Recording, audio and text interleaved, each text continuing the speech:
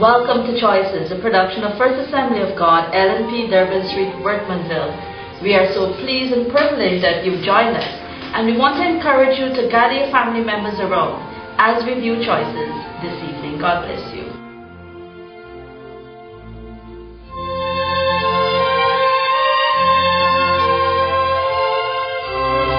We welcome you again to this important program of Choices. We're glad that you take time off to tune in to us this week. We want to encourage you to stay tuned to us and listen to the servants of God as we expound from the Word of God. We want to encourage you to exercise your franchise and go out and vote on Monday, because we are all sons of one mother. The same blood runs through us. Stay tuned, invite a friend, let them know that the program is on. God bless you. You know, in the book of Genesis, we see God establishing the family, the church, and the state. So clearly God has a hand in the state. Every nation has certain symbols of nationhood. Some of these may include the national flag, the national pledge, the national anthem, etc. Today we want to examine one of our most important symbols of nationhood, and that is our national anthem. This symbol tells us that we are a people with one objective, one goal, and clearly when we examine the words in this particular anthem, we get the impression that the writer knew something about God. So we want to examine the national anthem, Dear Land of Guyana, of rivers and plains. Gentlemen. Permit me to read the first stanza of our national anthem. Dear land of Guyana, of rivers and plains, made rich by the sunshine and lush by the rain, set gem like an fair between mountains and sea. Your children salute you, dear land of the free. Incidentally, in this first stanza, what stands out to me is set gem, like, and fair. It comes to mind of jeweler setting a gem in a piece of gold. It calls for skillful and deliberate placement. And I see Guyana as a nation being skillfully and deliberately placed in a position that the world can see her beauty and splendor and come to admire her as a nation. You know, on our beautiful west coast, that most of us coastlanders hardly get a chance to appreciate the tremendous imposing mountains we have there, and the sea that we have on the other side. And this Archibald Leonard Luther, the one who wrote this anthem, captured that, the beauty of our nation. And it's a wonderful celebration of this country in 1966, when we became an independent nation. And perhaps sometimes, or very many times, we forget these lofty and high ideals.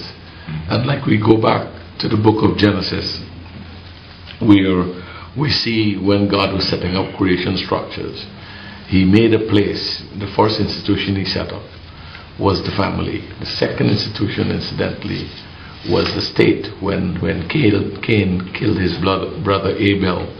And we have the account here wonderfully stated in Genesis chapter 4. And God instituted the whole justice, accountability, and this is reiterated.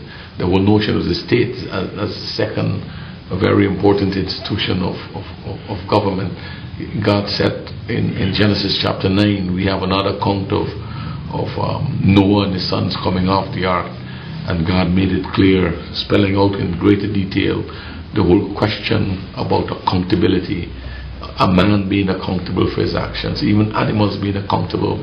And this invisible institution that we now understand it was the Creator who put that in place.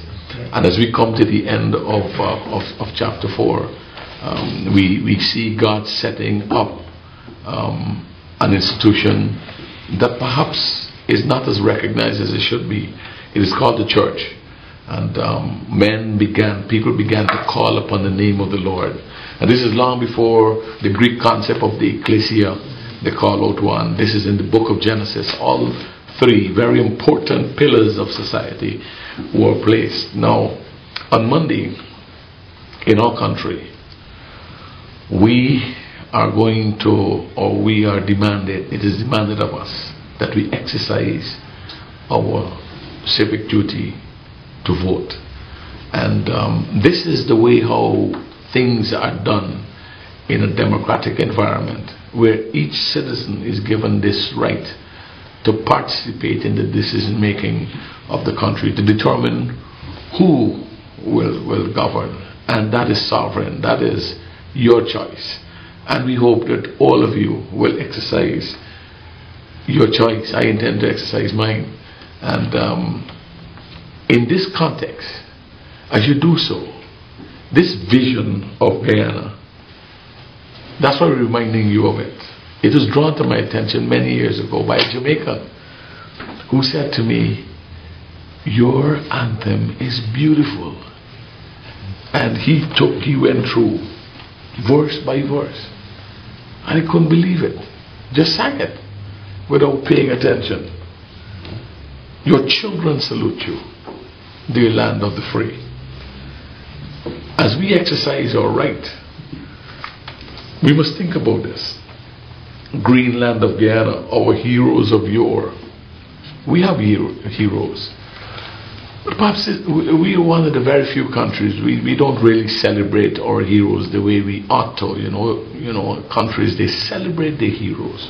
America just built a monument to one of their heroes, contemporary heroes, and this was a big thing there. Both bondsmen and free laid their bones on your shore. We have a history of sacrifice. We have a rich history of people laying their life down for us to enjoy what we are enjoying today. And I like how Mr. Luca captured this. Both bondsmen and free lay their bones on your shore. This soil they so hallowed, and from them are we, all sons of one mother, Guyana the free. All sons, all of us. So where you come from in this country? You know, it is not by accident, I believe, we are the only English-speaking country in South America. I believe God is the one who set the bounds of our habitation. And the same God who made the rivers, as was clearly stated out in the first stanza, the same God who made the sun, the mountains, the sea, it's the same God who set our habitation. And in Psalm 33 verse 12 it says, "Blessed is the nation whose God is the Lord, the people he has chosen as his own inheritance." We are chosen by God. And so, like the third line says, "Set gem like and fair between mountains and sea." We are a special people. In Acts chapter 17, Paul made this tremendous address that I love to refer to. In verse 24 he said, "The God who made the world and everything in it is the Lord of heaven and earth, and does not live in temples built by human hands." He didn't stop there. In verse 26 he said, "From one man he made all nations," and Guyana is a part of this. And we have a right to be there as a nation, that they should inhabit the whole earth. And he marked out their appointed times in history. So you're never born at the wrong time. The God of the universe determined that Anthony Semple be born when he was born, that Raphael Messiah be born when he was born, that all the political leaders should be born the time they were born. God set that out, and not just the times in history and the boundaries of their lands. That's why we must respect boundaries, and he set those things in place. God did this so that they could seek Him and perhaps reach out for Him and find Him, though He is not far from any one of us. So the whole purpose of nations is to seek God. And I believe the gentlemen who set in place this anthem, they had a concept that we were not the final human beings. We were not the final arbiters of ourselves and of this nation. That there is a power greater, far greater than ourselves. And we ought to submit to Him. We ought to respect Him. And even as we conduct our business as we must on Monday, we do so not only looking to the international observers, but recognizing that there is a sovereign God. And therefore we must conduct ourselves in a manner that is worthy of His honor, of His respect. And therefore, as sons of one mother, how can sons of one mother fight? And hurt each other and say terrible things about each other. Your sons, we are all sons. We might look different, but we are all sons of one mother. We have a responsibility, as you rightfully said, we have a responsibility to conduct ourselves in such a way that we will see the advancement and the development of our nation. And even as we examined earlier, it was posited that this nation was birthed out of sacrifice and struggles. Guyana did not just happen. In the evolution process of Guyana, we saw lots of persons give their lives for this nation so that we could reach the state that we are at now. And it would be remiss of us to do things that will really cause a disintegration, that will really cause the nation to go into a state of darkness. And look what it says here: both bondsmen and free laid their bones on your shore. Laid their bones on your shore. This soil so they hallowed, and from them are we. So clearly we are the descendants of these people. And we have a responsibility to ensure that our nation do not go into a state of decadence, because our forefathers, all that they would have done if we move in that direction, we would actually not make them very happy. Two reasons why I will vote. One, God placed me here. I have a right to be here and a right to ensure that Guyana moves the way it should move. And the second reason is that my foreparents laid their blood for this land, and as a young man I build what my foreparents would have done. And so I encourage all Guyanese not just to go and vote, but for us to see that we are sons of one mother, and our intent should be to build upon. All the adults, I pray that you behave in such a manner that your children will continue to salute you and bring honor and glory to the name of the Lord by the way you conduct yourself. And so I will go and vote on Monday morning, joyfully go and vote, because I believe I have a right and a privilege to do so. What can we learn from this example given in the book of Genesis chapter 4? This is an encounter between two brothers. One was jealous of the other. The other's apparent success. Now, listen to this. We will always find greater and lesser person than ourselves. You will always find that somebody might be able to eclipse you. Someone might be more advanced than you. Someone might be, weaker than you are.